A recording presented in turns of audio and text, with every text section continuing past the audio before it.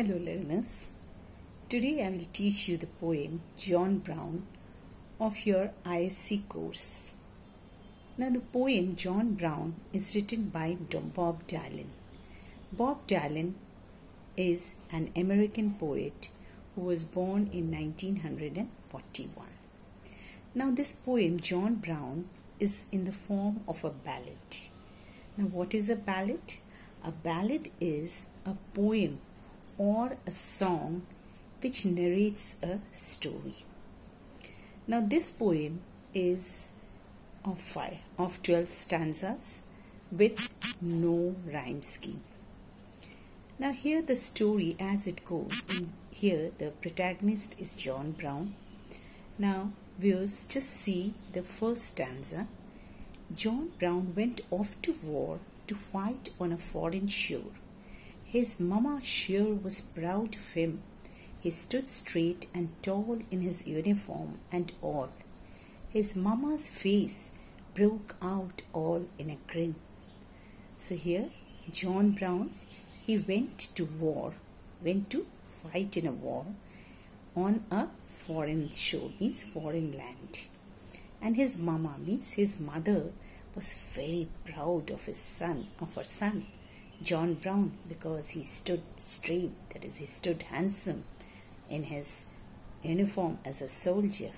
And his mama's face, means his mother's face, broke out all in a grin. Means she was so proud of him that it broke out in a wide smile. Next stanza. Oh son, you look so fine. I'm glad you're a son of mine. You make me proud to know you hold a gun. Do what the captain says. Lots of medals you will get, and we'll put them on the wall when you come home. So the mother is very proud of her son being a soldier. She tells to her son when he is going for the war that he looks very fine, means he looks very good. I am glad you're a son of mine. And she confesses, she says that she is very proud, she is very glad that he is her son. You make me proud, that is, the mother says that he is making her proud to know that he is holding the gun. He is a soldier, he is holding the ground. She is feeling proud that he comes back. And she tells to him that he should do whatever the captain tells so that he can bring all the medals. He achieves all the medals in the war and brings them to home, which she will display in her house, all in her house. When he comes back home, he'll bring the medals and she will display them on all the shelves in her house. Third stanza, viewers. As that old train pulled out, John's ma began to shout, telling everyone in the neighborhood, that's my son, that's about to go. He's a soldier now, you know. She made well sure her neighbors understood. So in this stanza, as the train pulled out, means as the train left with the passengers, with John Brown also left for the foreign shore, she went on telling to her neighborhood, to all the neighbors, that her son has gone for the war and he was a soldier. She was not understanding the pain and violence of the war, what he will be going to face in the war. But she is only proud to see the attire of a soldier and the smartness in the uniform. And so she is proud of her son being a soldier. Next stanza, viewers. She got a letter once in a while, and her face broke into a smile as she showed them to the people from next door. And she bragged about her son with his uniform and gun. And these things you called a good old-fashioned war. Oh, good old-fashioned war. So when he went away to the war, then she got a letter once or twice, and her face used to show the gladness she had about her son, and it broke into a smile. and she showed them to all the people in the neighborhood, and she kept on bragging. Bragging means she went on talking about her son, that her son, that he was a soldier wearing the uniform and holding a gun. And these things you called a good old-fashioned war. So the poet is pointing out that these fascinations about war, these idealisms about war, these romanticism about war is actually really old-fashioned. Now what happens? People have understood that what is war. Only the people are, only the soldiers are fighting for a useless cause. Only the soldiers are fighting for unnecessary pride, which what happens? Which ruins the soldier, kills the soldier, as well as it destroys the family also. So all these romanticism is what? It at the back of all these romanticism there is the horrific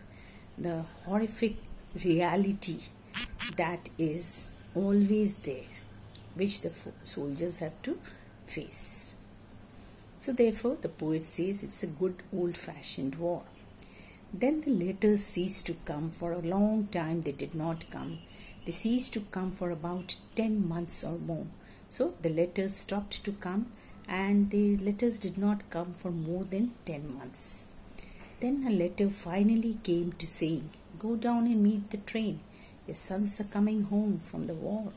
Then after 10 months, a letter came telling the mother that she can go down to the railway station and see her son coming home. She smiled and went right down. Now, still she is in the pride of a son wearing the uniform of a soldier, holding a gun, but she did not know what was beneath that uniform, what he was facing. So she very proudly, she went right to the railway station, and she looked everywhere around, but she could not see her son in sight. But as all the people passed, she saw her son at last. So she kept on looking for her son, but she could not see her son. When all the people went away, then she could see her son at last. When she did, she could hardly believe her eyes. So when she saw her son, she could not believe what she saw. She was not able to recognize her son, who was standing in front of her, because he was badly injured. Oh, his face was all shut up, and his hand was all blown off, and he wore a metal brace around his waist. He whispered kind of slow in a voice she did not know, while she could not even recognize his face. Oh Lord, not even recognize his face. So in this stanza, the condition of the soldier is reported, and he says, and the poet says that his face was all shot up. That is, it was all wounded. He was in a critical state. He was wounded, his hands were blown off, and he was wearing a metal brace. Metal brace means a metal belt which supports the waist. And the soldier's son, John Brown, whispered in a very soft way, spoke very softly, and the mother could not recognize his face, could not identify his face, because it was fully blown, shot up. It was fully injured. And then she said, "Oh Lord, not even recognize his face." That is, she could not recognize his face, because all her pride of her son looking so nice in his uniform with his gun, all vanished at that moment. "Oh, tell me, my darling son, pray tell me what they've done." So in the next stanza, the mother is asking her son that what the war has done to him. How dear is the son. She says, "Tell me, my darling son." The son is very dear to her, and she asks him to tell her, she requests him to tell her what the war has done to him. how is it you come to be this way? Then she asked that, how it is, how you have come into this condition. He tried his best to talk, but his mouth could hardly move. That is, John Brown's physical condition did not allow him to speak. And what happened here, he was fully injured, so he was unable to speak, and the mother had to turn her face away in grief of seeing her son's condition, which was badly wounded. She was totally wounded in the war. Don't you remember, Ma, when I went off to war? So John Brown tells, don't you remember, Ma, when I went off to war, you thought it was the best thing I could do. I was on the battleground and you were home acting proud. You wasn't there standing in my shoes. So John Brown says that, very sarcastically the poet mentions here, that sarcastically John Brown actually questioned his mother, that mother, idea of war. He asked her if she remembered the way she was proud when he was leaving for the war. And while he was in the battleground, she went on bragging about her son, and she showed it to everyone she told about, and she proudly went on saying about his son. And then the John Brown tells that, of course, at that time she was not facing the ruthlessness of war. She was not in his shoes. She was not actually, she did not know she was not aware of the reality of war. She did not face the battleground herself, and that the thought of war was always, she used to think very gloriously. But John Brown reminds her that she was not in the shoes. She hadn't to face the harsh battleground, the furious fighting in the battleground. Oh, and I thought, when I was there, God, what am I doing here? Am I trying to kill somebody or die trying? But the thing that scared me most was when my enemy came close and I saw that his face looked just like mine. So John Brown says that when he was in the battleground, he was really moved, and he entreated God, he prayed to God that what the damn thing he was doing there, what actually he was doing there.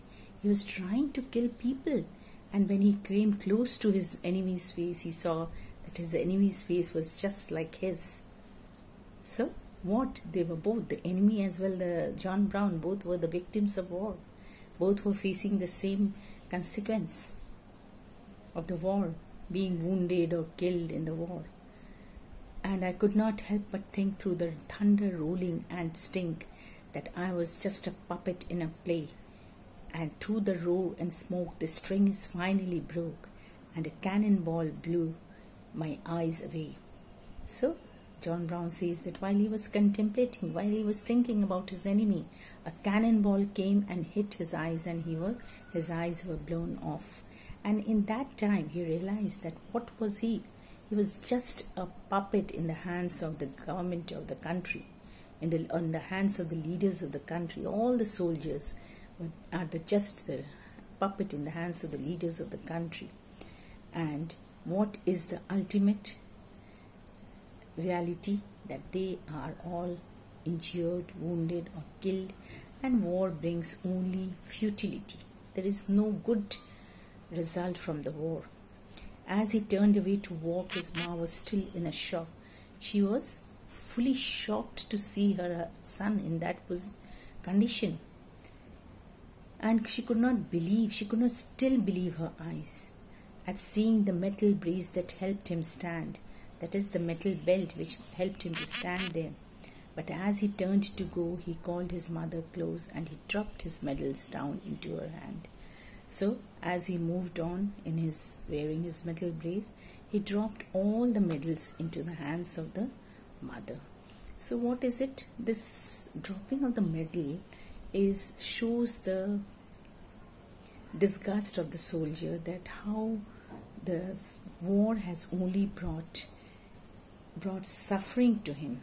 And this last line is, perhaps it ends in an ironical note, that taking the medal, The mother is not happy, but she understands the reality of the war. So here the poem actually, what is it pointing out? It negates the concept of glorifying the war. And it also, what is war? It is a means of social destruction wherein the youngsters are forced to serve as cannon fodder and they suffer in the war. So thank you, students. Please subscribe and press the bell button so that all the notifications can go to you. I hope you all have understood the poem, and don't forget to share, like and subscribe. Thank you, students.